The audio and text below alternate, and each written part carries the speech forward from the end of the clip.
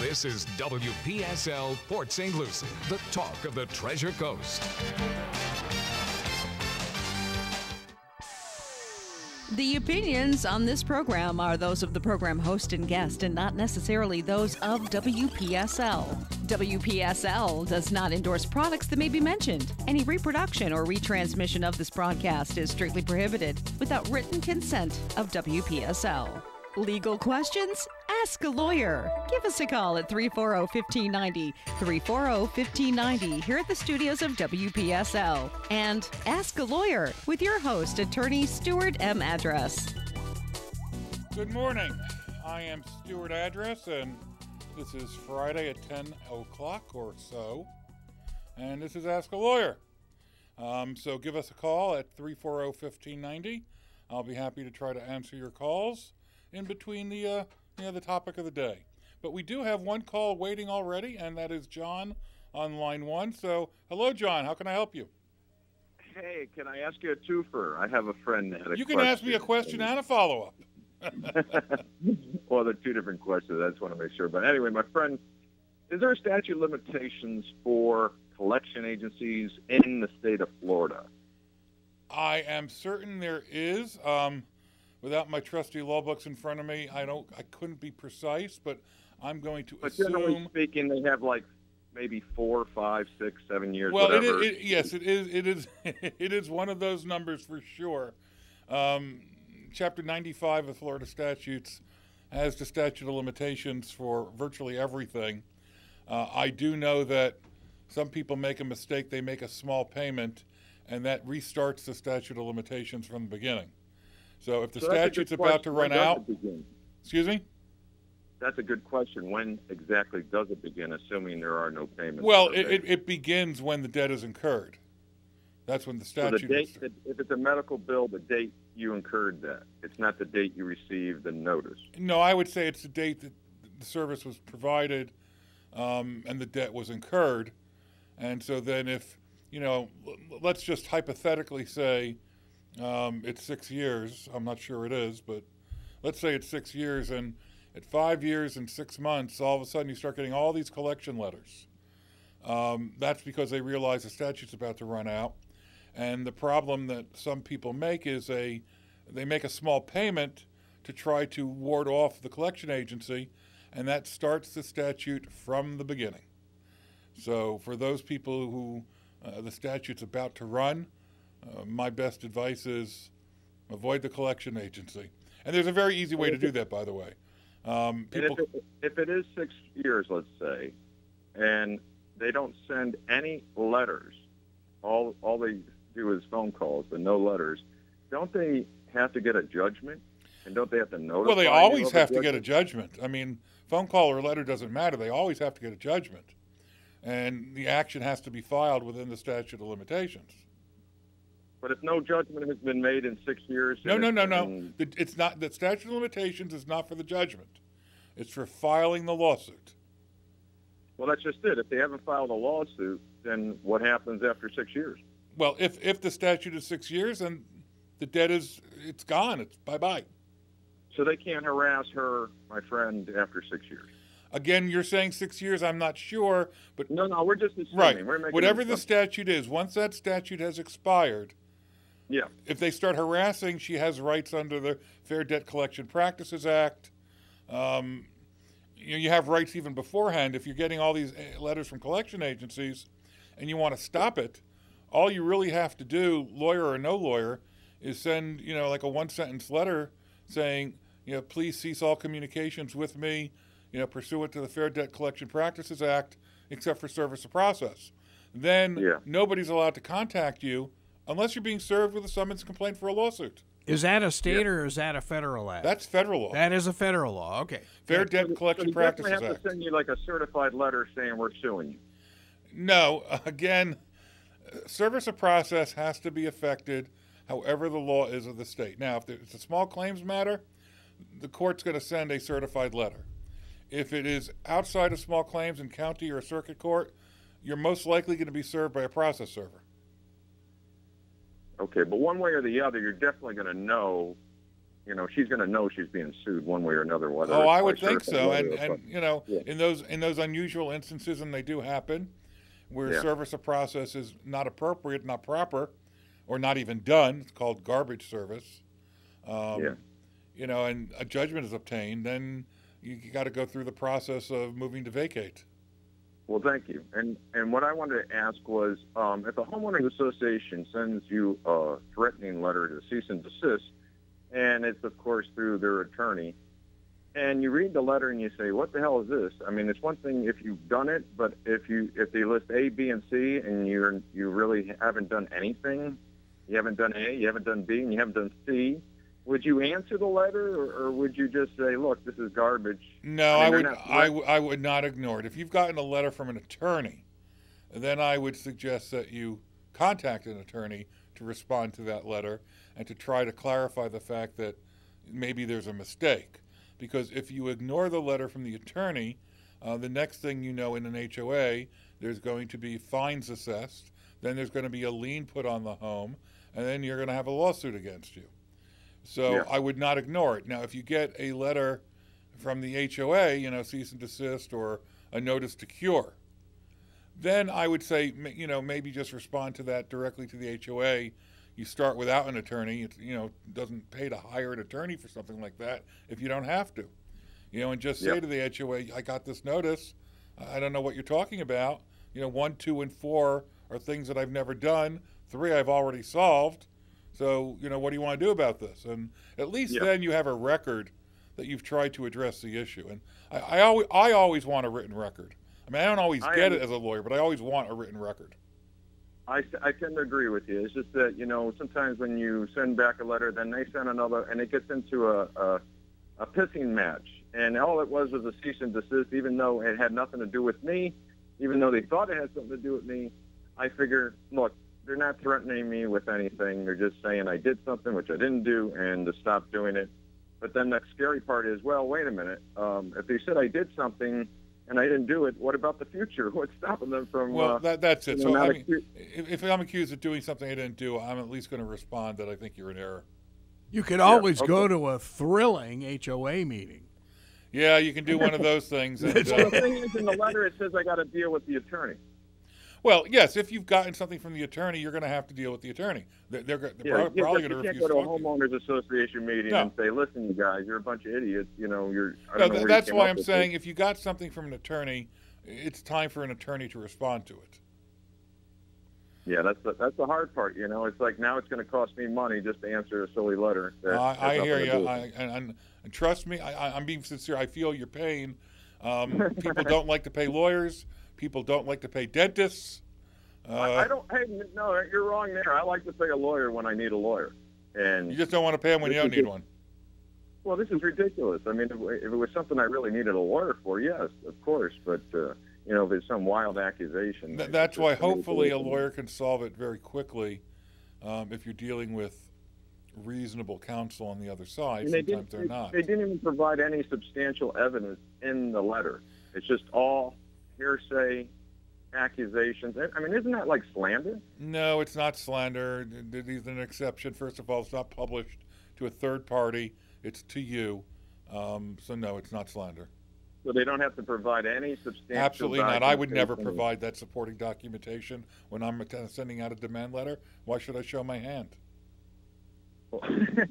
Well, if you know someone's guilty, you might as well just show them why they're guilty. Oh, I disagree. That's what litigation is for. See, now you're playing chess. And that's why. Well, I do that on behalf of the individuals as opposed to the entities. Well, this is a homeowners association. I'm not talking about an individual. I'm talking about a homeowners. Well, no, I know. association. So I would do that on behalf of the homeowner as opposed to showing my hand to an HOA.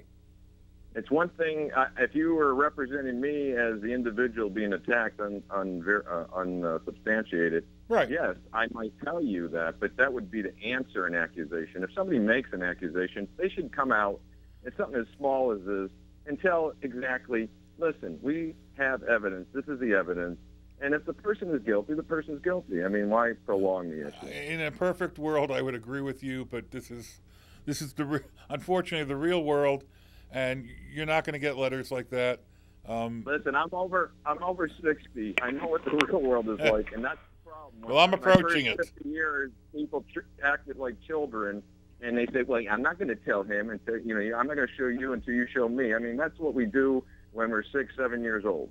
And to me, you do it in the sandbox, and you do it in the courtroom.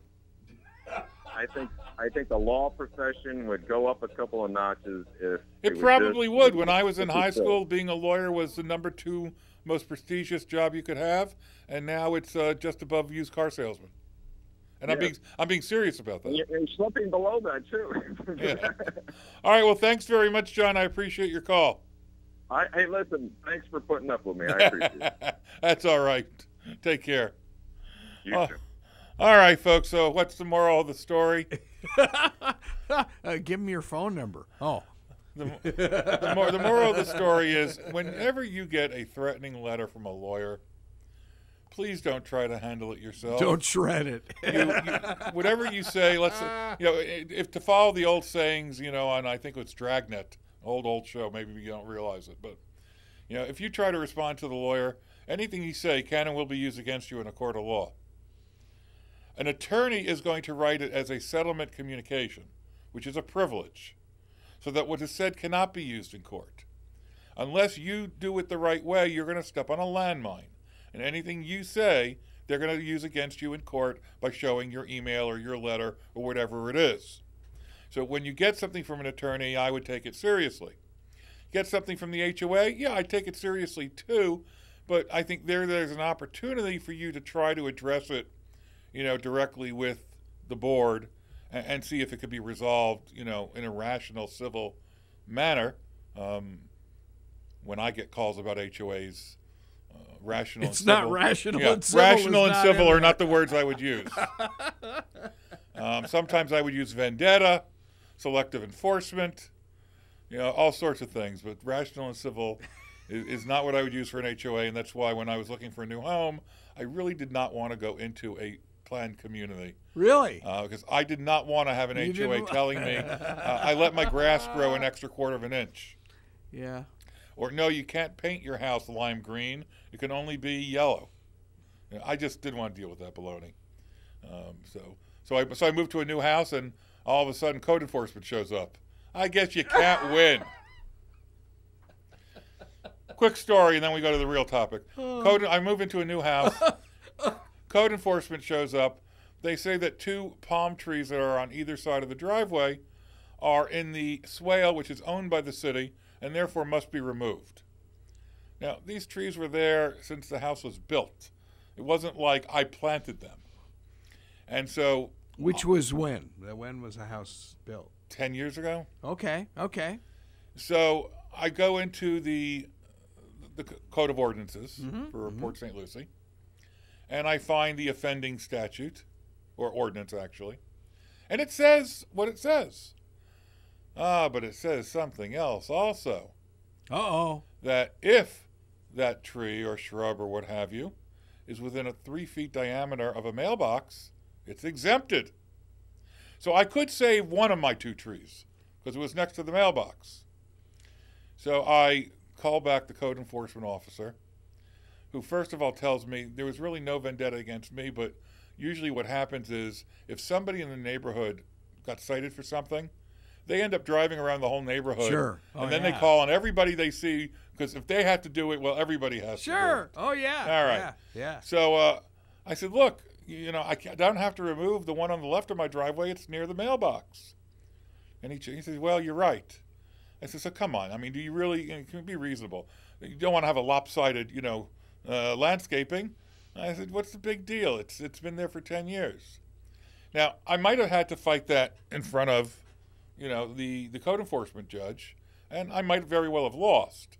But in this instance, I had a code enforcement officer, few and far between maybe, and please, I'm not trying to offend code enforcement, don't come after me, but who was very helpful and got in touch with his supervisor and told me to forget about it, that they weren't going to push for me to remove those 2 little palm trees. So I prevailed. But then again, I'm a lawyer. I went to the code. I looked for it. I found the exception. I argued it. If it happened to you and you really wanted to keep those trees or what have you, you might have to consult a lawyer. And they know how to look up these things and where to look and try to find the things that they're not telling you about that might give you an opening, to keep whatever it is you want to keep or do whatever it is you want to do. And you'll see Stuart on his ladder painting his house lime green this weekend. No, you will not. As my girlfriend likes to say, and I do believe she's watching, I don't do hardware. You're not going to find me on a ladder. I have diabetic neuropathy in my feet. I ain't going on no ladder. Yeah. All right. So, change a light bulb. Well, if I can't reach it, I give a yell. And the yell goes something like this. Aaron! That's my son, by the way. That's right. Now, what happens when he moves out of the house after high school? I don't know. It's funny you mentioned that. Dr. Sellards was talking on the Bone Talk show about injuries and how the changing of light bulbs, when you all of a sudden get dizzy when you're looking one way or the other. Right. And you fall off. And he said that's one of the leading causes of injuries. That's a great reason for me not to get on a ladder. So I'm going to take the doctor's advice.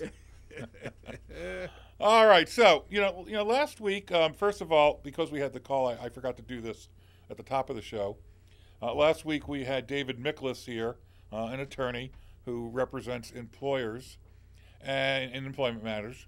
And good friend of mine. He's a co-chair with me on the Martin County Labor and Employment Law Committee.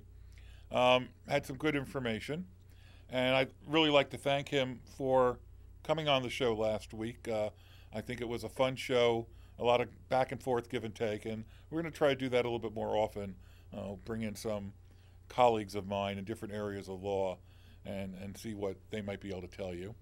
And I'll remind you to give me a call at 340-1590. So one of the things we were talking about briefly last week, because we never really got to it in detail, was the Family and Medical Leave Act. And I thought that could be our topic for the next 35 minutes, unless I'm bombarded with questions, which would be wonderful, in which case we'd postpone it to next week. But Family Medical Leave Act, we are getting a lot of calls in my office about people who want to take leave for either a medical situation of their own or a medical situation of their kid or their parents or their grandparents or their live-in boyfriend or girlfriend. And some of them have viable cases and some of them don't. And some of them need to request FMLA leave, and some of them have been offered it or haven't been offered it, which is a violation. So I figured let's run through a lot of the basics that are things that we answer, it seems like, on a weekly basis right now. First of all, the FMLA is really a wonderful statute. It is the beginning, in my view, of giving employees rights that are logical and people should have, and they really do have in a lot of the European countries. And again, this is a federal law. Federal law, okay. Absolutely, yes. Good. And it protects people who need certain types of leave, and there are certain requirements. First of all, it only applies to companies who have 50 or more employees within 75 miles of where you work. So if you work for a company that has branches in Orlando or what have you, as long as it amounts to 75, that is a covered employer. 15, no. 27, no. And that gets to be a problem. And we will continue with that after Jim on line one. Hello, Jim. Hello, Stuart. How can I help you?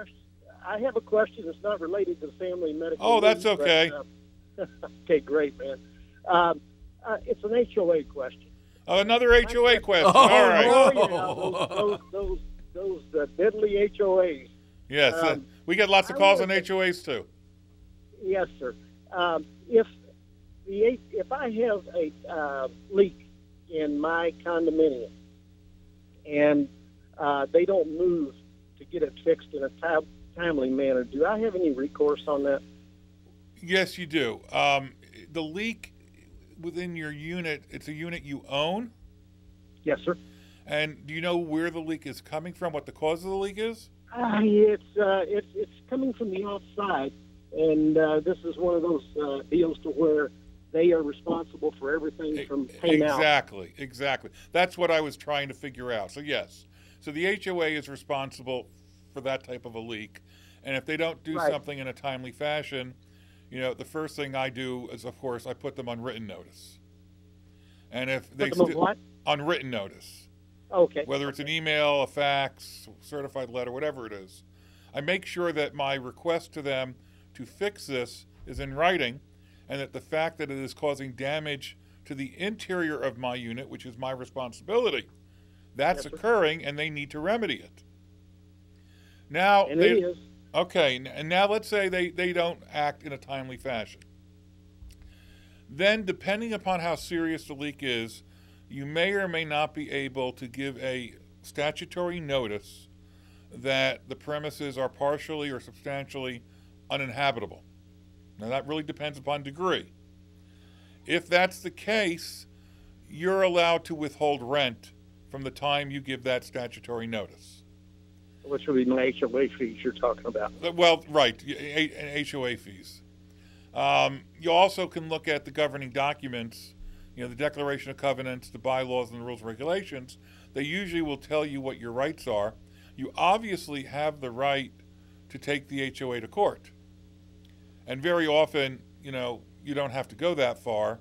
But if you do, in the interim, I would be at least getting an estimate on my own for the repairs.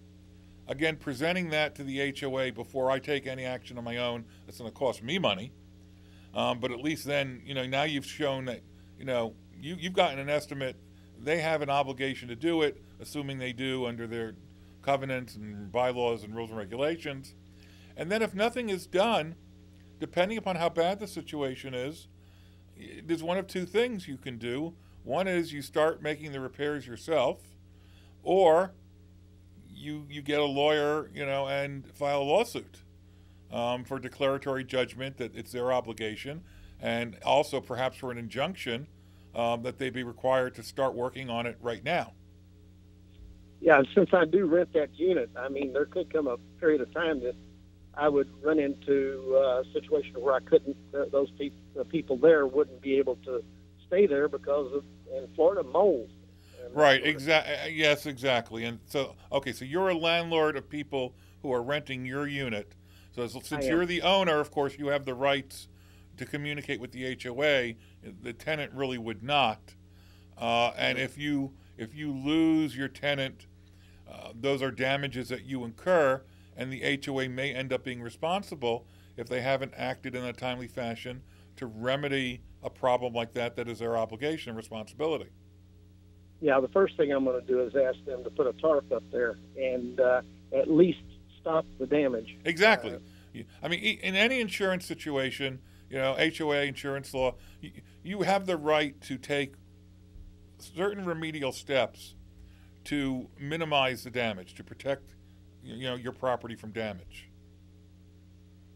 Okay. And nobody can really complain about that. Well, okay. I really appreciate your help. You're welcome. Good luck. If you need us, give us a call. Cheryl's not in today because she's out ill. I don't know if she's listening to the show, but our number is 781-8003. All right, I will. All right, take care. I don't have to sue myself. Yeah, no, we don't want you to sue yourself, because then you'll be paying an attorney on both ends. Absolutely. Thank you very much. You're welcome. Bye-bye. Oh, okay, because all of a sudden it went shifted from the owner to now. You see, that's landlord. That's what happens when we get calls in our office. This is why Cheryl typically spend 20 minutes, sometimes more, with a prospective client on the phone getting information before she comes to talk to me. Because as you go through the discussion, you start to hear other pieces of information that may change the complexion of the whole issue you're discussing, or give you another avenue to start talking about or asking questions about. And so that is really why, we go through like a debrief, or people don't like the word screening, so I'll call it a debrief. and asking people lots of questions about their situation. And, sometimes Cheryl will get, well, why do you have to ask me so many questions? Well, the real reason is so that we can try to determine whether you really have a claim and what your rights may be, so that when Cheryl comes to talk to me, I can try to make a good assessment of the situation, and either suggest that, maybe you want to come in for a consultation and we deal with it a lot more and I look at documents, or it may be a situation where I could easily determine, tell them they should really do this, and it's done, and you don't need to hire me, or you don't really have a case at all, and I will authorize Cheryl to explain why, because as a paralegal, Cheryl's not allowed to give a legal opinion or legal advice. So she can only do what I authorize her to do. So she can take information, she can be sympathetic, but she can't tell you what to do or what your rights are, or I would chop her head off. That's only because the bar would chop my head off. Oh, man. Remind me not to come to work for you. Yes, being a lawyer is dangerous work. Very dangerous. You got to deal with nasty letters and paper cuts and, All right, so going back to the FMLA, we were talking about, 50 employees in a 75-mile radius. Also, you have to have been employed for at least 1 year with that employer and have worked 1,250 hours. Now, all full-time employees are going to meet that. Some part-time employees will meet that too. So those are sort of the threshold requirements. So now let's say you're in a situation where you meet those requirements. All right. If you are trying to get FMLA leave, there are only certain situations where it applies. And it sounds simple, but nothing is ever black and white, unfortunately.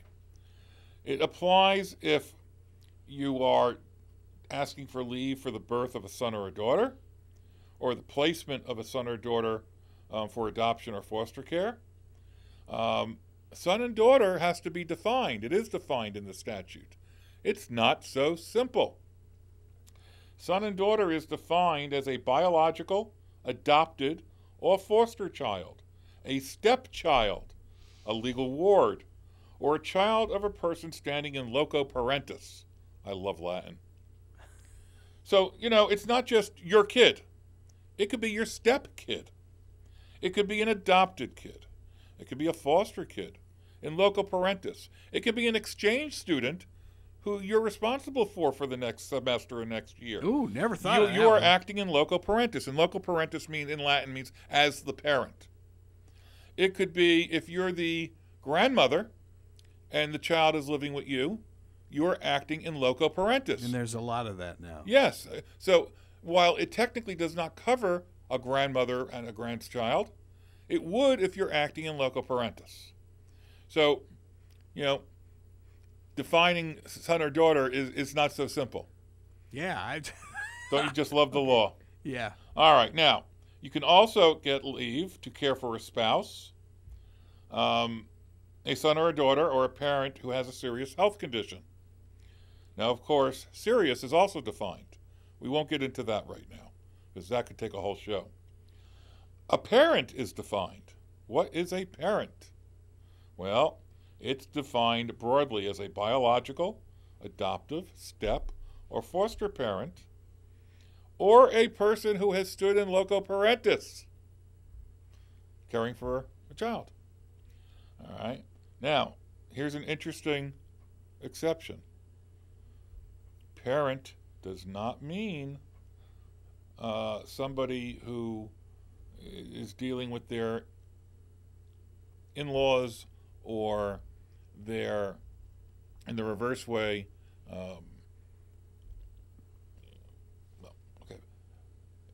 you can't take leave if you're trying to care for your mother-in-law or your father-in-law. Something like that. Doesn't count. You wouldn't want to do that for your mother-in-law. Well, some anyway. people might. Oh, I'm but sorry. it's excluded from the statute. All right? It also does not include grandparents. So my grandmother, let's say, is in the hospital, God forbid. Well, mine are gone, unfortunately. But grandmother's in the hospital, let's say, for cancer. and you really, you want to go care for her. Sure. Unfortunately, you do not have rights under the FMLA because it does not cover grandparents. I would think family is family. Well, I would too, but they only go to a certain level. So that people say, well, I hear you can take care when it's a family member. Yeah, you can, but family only goes so far. And it's nice when you want to go further, but the statute isn't always up to date in terms of societal realities. Gotcha. So, yeah. and in this day and age, I don't see it being amended anytime soon. Now, of course, I'm not going to get political, but, if the Democrats were to win the White House and to win both the House and the Senate, then a lot can get done. And, okay, to be fair, I don't want this to happen, but if Trump were to win again and the Republicans were to get the House and the Senate, they'd be able to do almost what they want. And that's just the way it works. We don't compromise anymore. Basically, you got to win it all to do much of anything. But nobody does anything in D.C. anyway, so you don't have to worry about either party. Sometimes I wonder how these types of statutes really got enacted. And the truth is they got enacted a while ago when Republicans compromised with Democrats and Democrats compromised with Republicans and created legislation which wasn't perfect, but it was good enough for now because that's what they were able to agree upon. Sometimes you get half a loaf. It's a lot better than no loaf at all. And, well, I would like to see the FMLA amended so that it's less than 50. It's not happening anytime soon. So what happens to somebody in, like, an organization like ours, less than 20 employees, that wants to... At-will employee. If you don't want to give them the leave, you're fired. Oh, God. Up to you. I mean, it could be that callous. Whoa. Or it could be that... What's the opposite word of callous? That compassionate. I have heard of employers giving leave that they don't have to give. I have heard of employers who do have to give the 12 weeks, giving more voluntarily. There are good employers out there. There are employers who care. And then there are those that don't, or that need a lawyer to push them around a little bit. And that's where I come in. Again, I don't know if Cheryl is listening or not because I got a text early this morning that she wasn't feeling well. But, she's my only employee. And I joke around with her that I'm allowed to sexually harass her if I want to because it's not sexual harassment. Now, by the way, folks, I don't. But I can if I want to. Well, but then again, my girlfriend would kill me. So I really can't. All right. But I also, she often will say to me, can I come in late? Can I leave a little early? I want to go to one of my daughter's recitals or a parent-teacher conference or take them to the doctor or what have you. Normal, routine, parental obligations, responsibilities, and even joys. You want to go see a recital or something that's at 10 a.m. I could say no. Absolutely, I could say no. I could say, if you want to go, then don't come back. I have heard employers that do that. And we get these calls. I can't even comprehend that. We get these calls, and I have to say, I'm sorry, there is nothing we can do for you. You're an at-will employee. This isn't a violation of the law. However, to make a plea for anybody who might be an employer out there and might be listening and might have rights with respect to at-will employees, I don't do that with Cheryl. I don't do it, number one, because I'm a parent too, and I understand the obligations and the things that come up. I also don't do it because I believe that you're going to get the best out of your employee and you're going to get more loyalty if you treat them the way they would like to be treated. And sure, if you need to be out or you need to come in late and you're not doing it 4 times a week or something and abusing it, I don't think, and Cheryl will probably call and correct me if I'm wrong, but I don't think in the 3+ years that Cheryl's been my paralegal that I have ever said no to one of those requests. And I hope that by doing so, I've earned some loyalty and some hard work, because when you have a boss that's a jerk, you might do your job, but, sort of like the blue flu. You might just do your job and not go beyond in any way or imagination. And you're always looking at that green pasture across the street. Absolutely. you get 5 cents an hour more, bolt for the new job. But sometimes if you're getting something non-economic like this, you have freedom of movement and access to take care of your family. That's worth a certain price. And I know when I was an employee, I certainly wanted that freedom, and sometimes I got it, and sometimes I didn't. All right, so now, it's funny. Carol and I work for a relatively large broadcast company in San Diego, and they used to give us a lot of comp time, especially in the sports department, because if we're on the road with somebody and stuff like that. And news director always would say, "Take what you need. I'll deal with management." And that was it. And I think that's the way it should be. Really, unless employees are taking advantage of something, you need to deal with the realities of life on the ground, not in a black and white statute. And no matter how hard people may try, black and white letters in a law cannot consider every contingency. And so if it doesn't cover something, it doesn't mean that if you were to present it to the legislature today and they were to actually act on it, they might not amend it and include it. It doesn't mean you shouldn't do it. It's just a matter of, how do you want to treat your employees? Do you want to operate, and do you believe your employees will do the best for you if you instill fear? I know somebody in a pretty white house that does that. Or do you want to treat your employees in a way that you're still the boss, but you treat them with dignity and respect, and you hope that earns you at a minimum some loyalty and some hard work?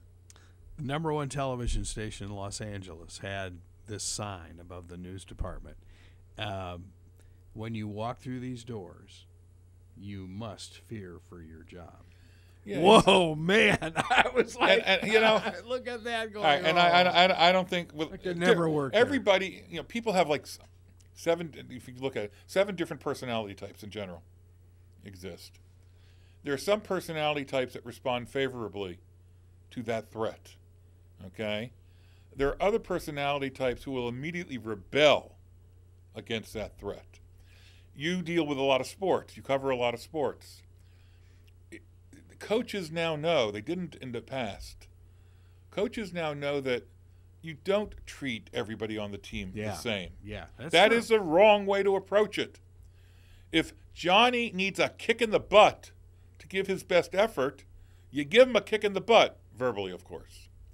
But if Ralph needs some encouragement and, some, come on, you can do it, go get out there, then Ralph needs some encouragement. Different people have different personalities, and different things motivate them. And if you try to figure out what motivates different people, let's say in your office, you can treat them differently as long as it's not illegally differently. But you can try to treat them differently to motivate them the best. I would hope that it would be in a professional and pleasant way. But there are employees who like to kick butt, and sometimes it works. I just don't think it's helpful when you need time off to care for yourself or family members or a kid, or I know somebody who wasn't allowed to go to a middle school graduation. It's like, you can't go to your own kid's graduation during the day? Oh. Come on. If I'm you, go look for another job. You don't want to be there. Yeah, that's awful. Gosh. All right, so as we keep an eye on the clock. 14 minutes right. left. What is an employer prohibited from doing in general? All right. An employer is prohibited from interfering with, restraining, or denying the exercise of your FMLA rights. An employee is prohibited from discriminating or retaliating against an employee, or even a prospective employee, from having exercised or attempted to exercise FMLA rights.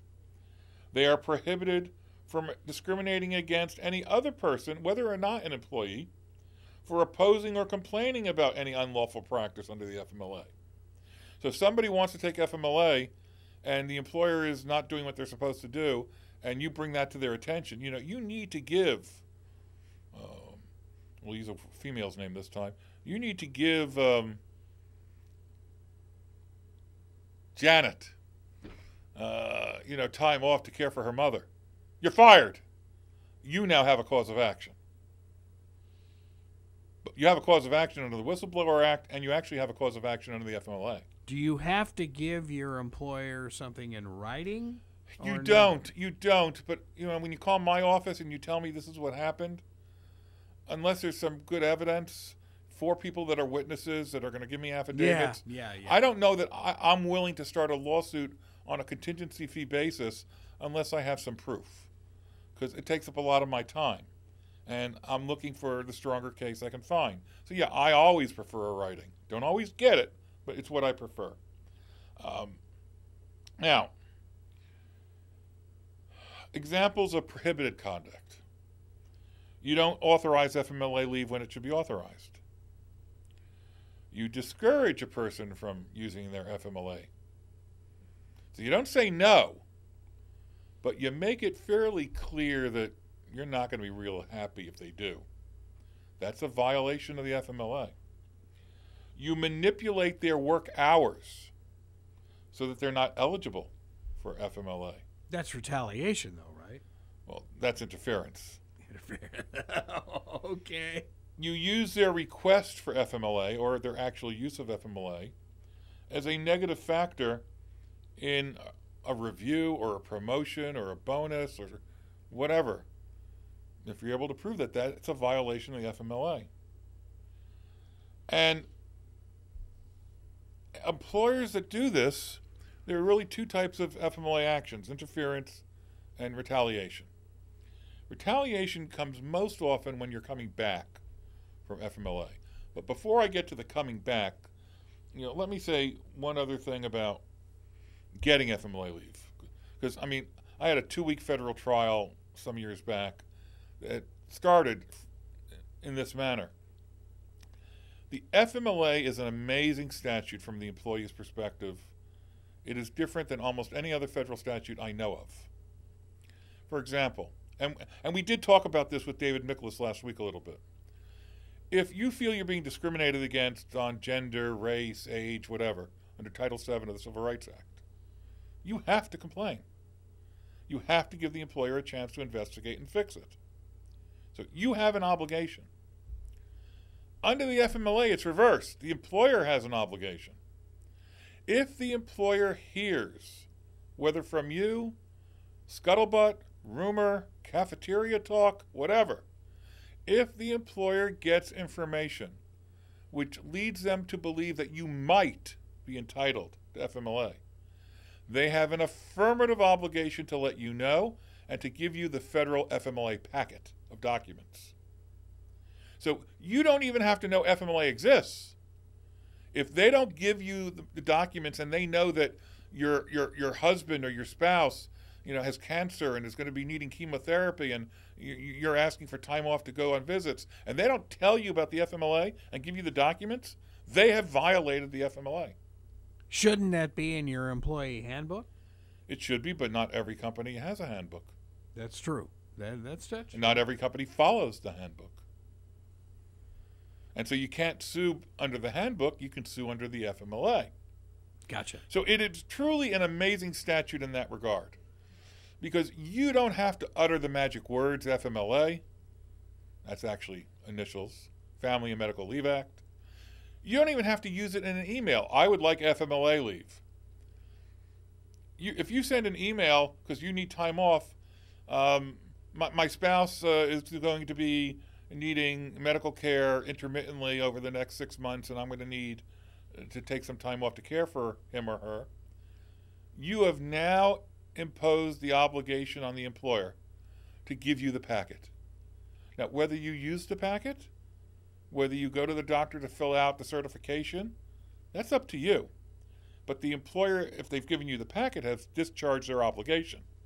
the employer doesn't even tell you you have the right, there's a violation of the FMLA. That's really important. I mean, if you get nothing else out of this hour, I hope you get this information out of it.